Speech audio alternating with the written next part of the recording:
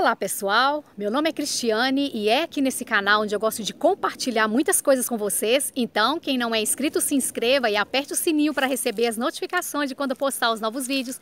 Assim você não perderá nenhum deles. Dê um like, comente alguma coisa aí abaixo, compartilhe com as pessoas esse vídeo. Hoje eu quero falar algo com vocês que me chamou a atenção aqui no meio do mato. Já estou há uns dias aqui, então eu tenho visto como que acontecem as coisas no interior também, né? Na roça, nas chácaras.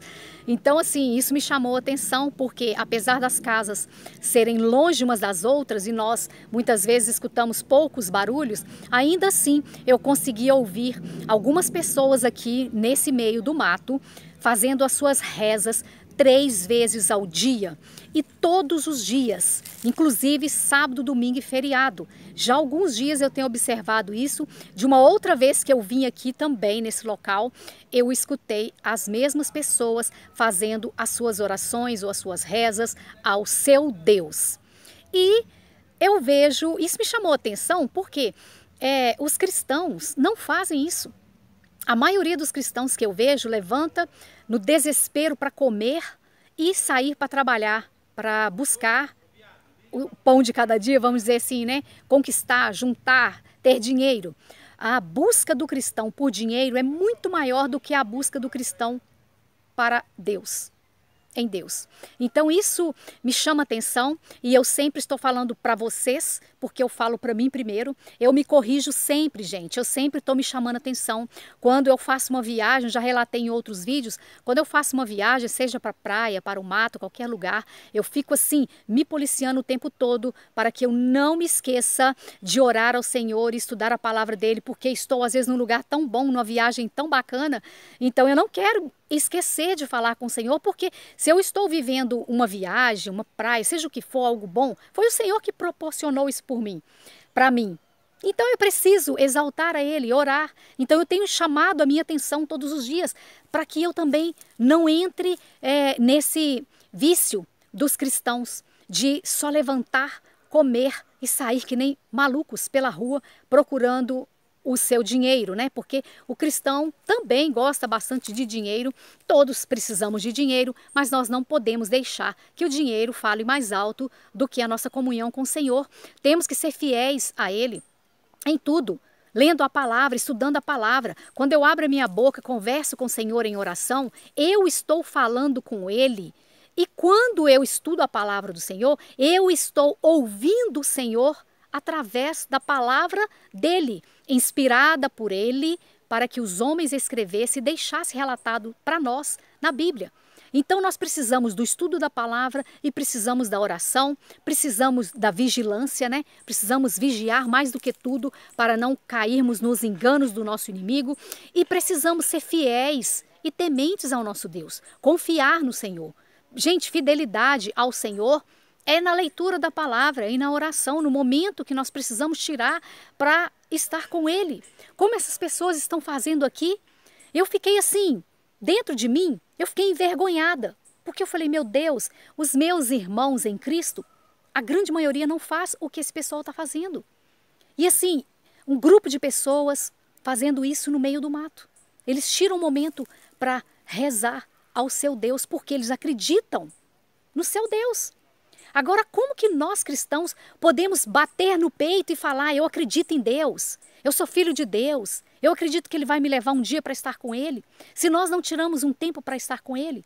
Como nós podemos falar que Deus é o nosso melhor amigo, se nós não conversamos com Ele? Gente, é muito importante nós conversarmos com o Senhor o dia inteiro.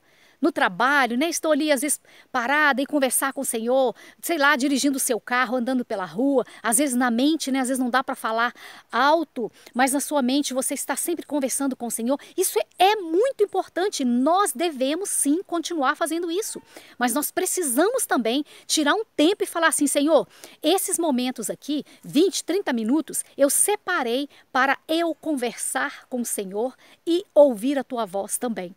E esse momento é que você vai ter o seu devocional, que você vai pegar o seu caderno para anotar algumas coisas que o Senhor fala com você, ler a palavra, estudar e orar. Você precisa pelo menos 30 minutos. Um cristão que não ora pelo menos 30 minutos, ele está mais propenso às ciladas de Satanás, a cair nos enganos dele. Então nós precisamos, gente, quando nós olhamos para esse mundo que nós vivemos, as coisas que estão acontecendo dia após dia, coisas ruins acontecendo à nossa volta, pessoas da nossa família, nossos amigos passando por dificuldade. Gente, nós não podemos se esquecer jamais de orar e buscar o Senhor. Nós não podemos baixar a nossa guarda. Somos soldados, guerreiros do Senhor. Precisamos estar com a nossa espada. Precisamos estar revestidos do poder do Senhor. Mas nós só vamos conseguir estar dessa forma se nós estudarmos a palavra do Senhor e orarmos todos os dias. Precisamos de alimentar a nossa mente, o nosso espírito todos os dias, assim como nós acordamos desesperados para alimentar o nosso corpo com o nosso alimento. Nós sentimos fome, ficamos nervosos. Quando estamos com sono, ficamos agitados, nervosos, com raiva, o semblante caído. Então nós precisamos fazer tudo isso. Precisamos também alimentar o nosso espírito. Precisamos vigiar, precisamos ser fiéis ao Senhor. Precisamos focar nas coisas do céu. Gente, os crentes não falam mais da volta de Cristo. Os crentes não conversam mais sobre a Bíblia. Quando reúne em um local só de cristãos, num retiro espiritual, piscina, praia, seja o que for, reúne, churrasco, comida, muita coisa boa. Eu raramente vejo um grupinho de cristãos ali sentado e compartilhando um pouco das bênçãos do Senhor, da palavra do Senhor, muito menos chamando para fazer uma oração juntos. Só pensam em brincar, comer, se divertir. E ali seria o melhor momento, porque só tem cristãos e eu posso falar sem medo das pessoas pensar alguma coisa de mim, mas muitas vezes nós não fazemos isso. Por que nós não fazemos isso? Não precisamos ficar uma semana inteira em um local só brincando, divertindo, comendo, conversando, batendo papo. Não precisamos fazer só isso. De vez em quando podemos sim tirar um tempo e conversar, mas eu não vejo os cristãos, e pelo contrário, quando se reúne cristãos no meio dos descrentes, vamos dizer assim, dos ímpios, os ímpios conseguem sobressair a todos nós, porque eles agem da forma que eles acham que é certo e nós não conseguimos fazer isso.